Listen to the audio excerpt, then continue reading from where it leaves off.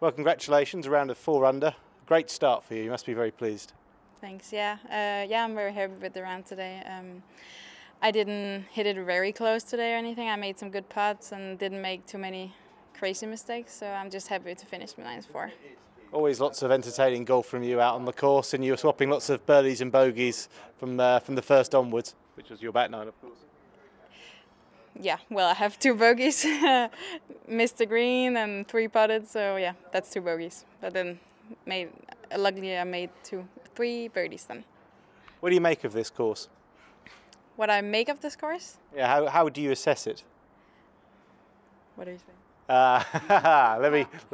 Let me simplify my English.